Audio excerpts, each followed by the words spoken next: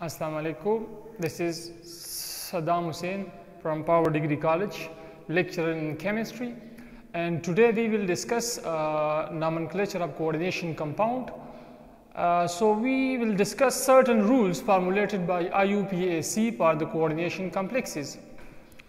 International Union of Power in Applied Chemistry उसने कुछ rules formulate किए हैं कोऑर्डिनेशन कंपाउंड को नाम देने के लिए। हम कोऑर्डिनेशन कंपाउंड को नाम देंगे तो इसके लिए कुछ रूल्स है, सर्टेन रूल्स है जो आईयूपीएक ने हमारे पास दिए है। उसको हम वन बाय वन डिस्कस करेंगे और हम देखेंगे कि किस तरह कोऑर्डिनेशन कम्प्लेक्स को हम नाम दे सकते हैं। सो उसमें से पहला जो रूल है वो हमारे पास है, the cation is name first followed by the A9.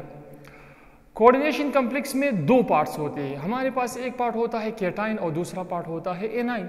सो जब भी आप नाम दोगे कोऑर्डिनेशन कंपाउंड को तो उसका जो कैटायोनिक पार्ट है उसका नाम पहले आएगा, उसके बाद आप इसमें स्पेस दोगे और उसके बाद जो पार्ट है नेगेटिव पार्ट या एनायोनिक पार्ट है उसका नाम आपके पास उसके बाद आएगा। जिस तरह अगर आप इस कम्प्लेक्स को आप देख ले CrNH3 6 into NO3 thrice, तो इस कॉम्प्लेक्स को हम किस तरह नाम देंगे? पहले आपने ये समझना होगा कि इसमें कैटायोनिक पार्ट कहाँ पे है और एनायोनिक पार्ट इसमें कहाँ पे है। ये वाला जो पार्ट आपको नजर आ रहा है ये वाला, ये इसका कैटायोनिक पार्ट है और ये इसका एनायोनिक पार्ट है। और हमने पढ़ा है कि कैटाइन का नाम पहले आएगा followed by A9. So look at this, हेक्साअमाइन। और जो नेगेटिव पार्ट में लीगेंड है उसको आपने पहले नाम देना होगा, तो हेक्साअमाइन। हेक्सा क्यों लगा दिया मैंने? 6 अमाइन है तो हेक्साअमाइन।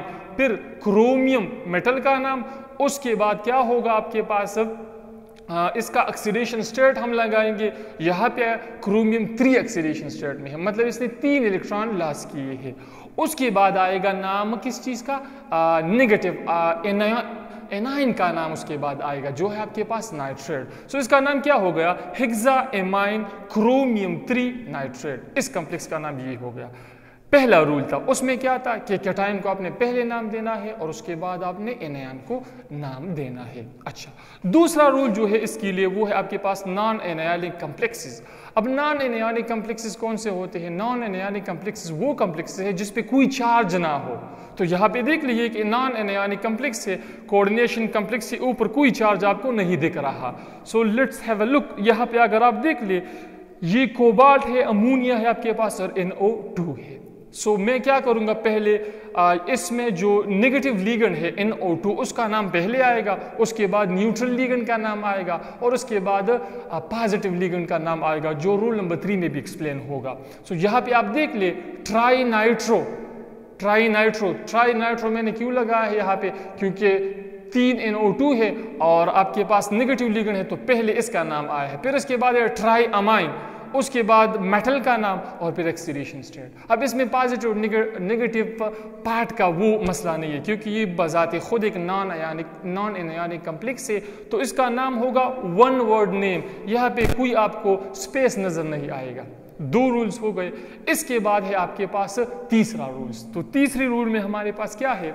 तीसरी रूल में अगर आप देखें, फिर कोऑर्डिनेशन कॉम्प्लेक्स में लीगेंड्स होते हैं, मुख्तलिफ किस्म के 3 तरह के लीगेंड हो सकते हैं हमारे पास। एक तो या नेगेटिव लीगेंड होगा या न्यूट्रल लीगेंड होगा या फिर आपके पास पॉजिटिव लीगेंड होगा।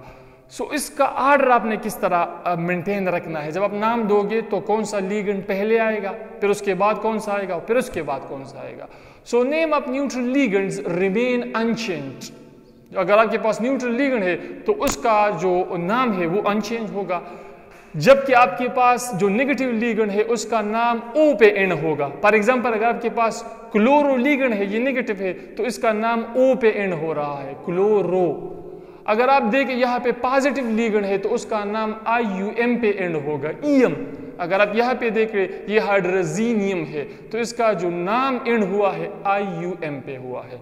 तो न्यूट्रल को इस तरह आपने नाम देना होगा। अगर आपके पास न्यूट्रल लीगेंड है तो उसके नाम में कोई फर्क नहीं आएगा। अगर आपके पास नेगेटिव लीगेंड है तो उसका एंड किस पे आएगा? O पे आएगा। अगर आपके पास पॉजिटिव लीगेंड है तो उसका नाम किस चीज पे एंड होगा? IUM पे।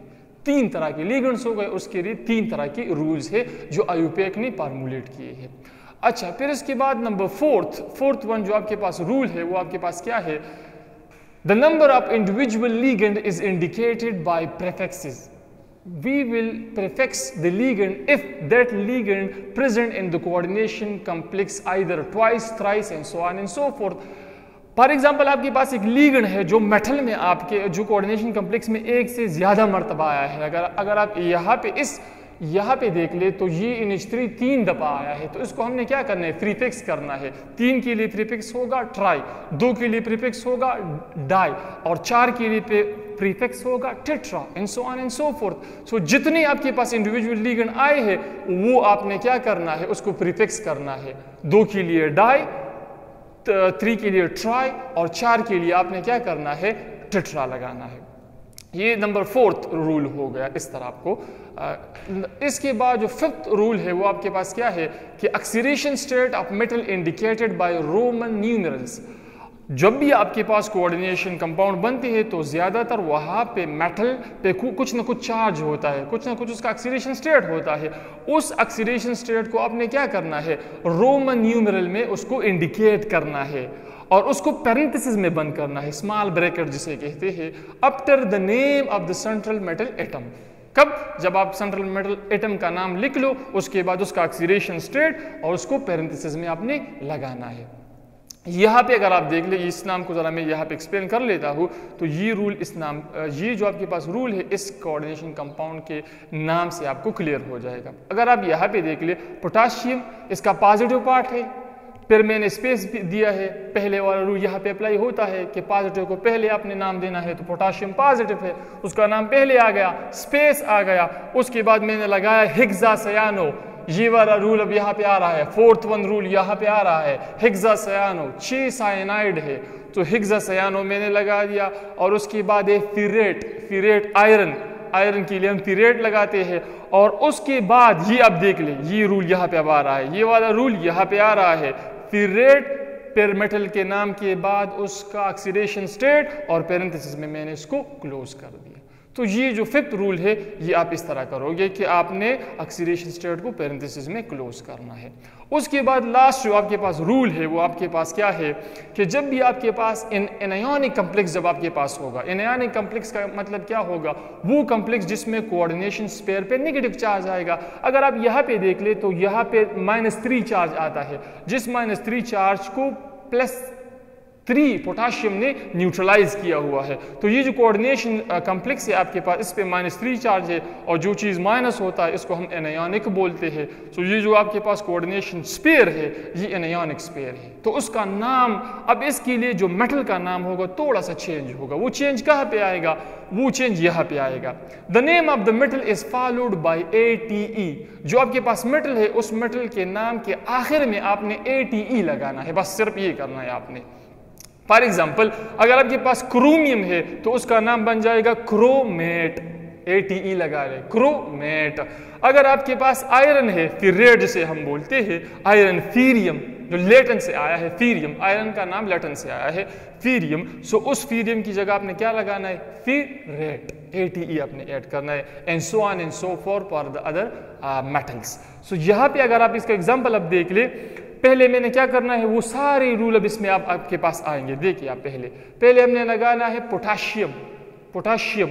और ये बात भी आपने जहन में रखना है कि सिर्फ आपने लीगेंड को प्रीफिक्स करना है। ये 3 लीगेंड है तो मैं यहाँ पे हेक्सा लगा रहा हूँ।